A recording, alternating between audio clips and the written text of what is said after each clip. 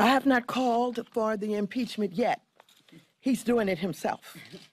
Let me just say that the statement I made was a statement in response to questions and pleas that I'm getting from many citizens across this country. The fact that he is wrapping his arms around Putin while Putin is continuing to advance into Korea, I think that he is leading himself into that kind of position where folks will begin to ask, what are we going to do? And the answer is going to be, eventually, we've got to do something about him.